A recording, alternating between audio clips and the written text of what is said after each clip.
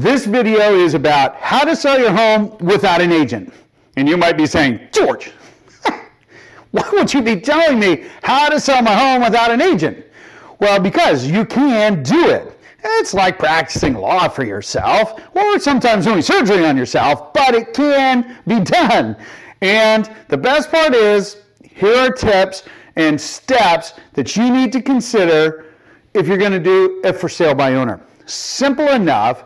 We walk you through step by step. Here are the things you need to be mindful of. Here are the things in the process that you need to go through. It's free for you. Take a look at it. If you have questions, well, reach out. There's no strings attached. So log in, let us know what you think. Also, make sure you take a look at all of the other videos that are available for you, like 11 inspection traps to avoid, or the 3 most common seller mistakes. That's a good one. Anyway, log in.